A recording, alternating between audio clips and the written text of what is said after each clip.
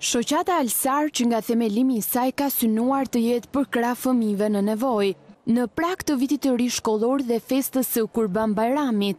Kjo shoqat ka menduar për fëmijët jetim, duke shpërndar 1100 pako në Tiranë, me veshmbathje në mënyrë të tillë që këta fëmijë të ndjejnë sadopak për krahjen e njerëzve pas dhimbjes së përjetuar nga humbja e njërit apo të dy prindërve.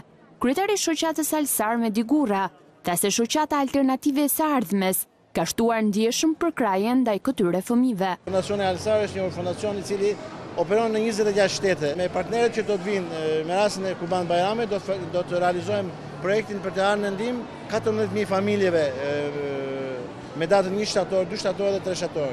Sot këtu në këtë sallë do të vazhdoj shpërndarja për 1100 jetimë të Tiranës. Në ndihmë të fëmijëve jetim në bashkëpunim me shoqatën Alsar, ishte edhe gjysmëhëna e kuqe. Kryetari i kësaj shoqate tha se në të gjithë Shqipërinë do të shpërndajnë 3241 pako me ndihma. Onun için herhangi bir köprü sağlamlaştırmak için. Ne si gjysmëhënë e kuqe turke në Shqipëri po bëjmë shpërndarje dhuratash me rastin e afrimit të festës së Kurban Bajramit. Kontingjenti i këtyre ndihmave është 3241 pako. Muajin e kaluar të Ramazanit për familjet në nevojë.